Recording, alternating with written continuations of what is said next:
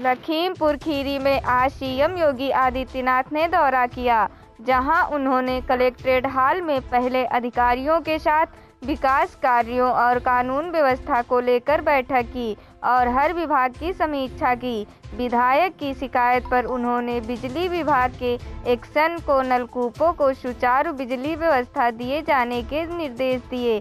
इसके अलावा उन्होंने बाढ़ संबंधी किए जाने वाले कार्यों पर भी चर्चा की। साथ ही किसानों के गन्ना भुगतान को लेकर मिलों को भुगतान करने के भी निर्देश जारी किए। कानून व्यवस्था की समीक्षा करते हुए उन्होंने जिले में बढ़ रही हत्याओं पर चिंता जताकर एसपी को जरूरी दिशा निर्देश दिए।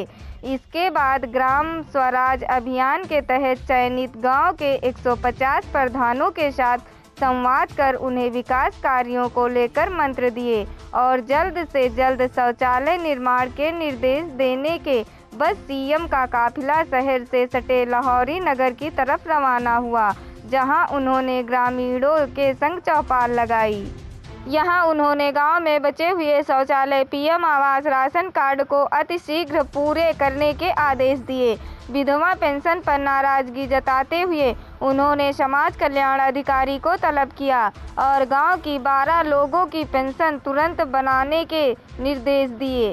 साथ ही डीएम को निर्देश दिए कि बिजली और रसोई गैस कनेक्शन कैंप लगाकर लाभार्थियों को दिए जाएं। ग्रामीणों को संबोधित करते हुए उन्होंने कहा, ग्राम स्वराज अभियान में 4,500 से ज़्यादा गांव का चयन किया गया था, जिससे गांव में हर किसी तक पहुंचाने की कोशिश की गई है।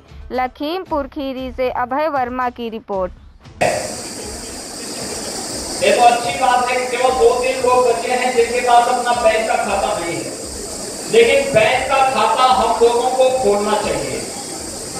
ये जनधन योजना इसलिए लागू की गई है जिससे शासन की किसी भी सब्सिडी का लाभ, लेकिन जो गांव बचे हुए हैं उन तक पंडित दीनदयाल उपाध्याय ग्राम ज्योति योजना के माध्यम से रसोई गैस, विद्युत पहुंचाने और फिर विद्युत के कनेक्शन वहां पर उपलब्ध कराने की योजना है।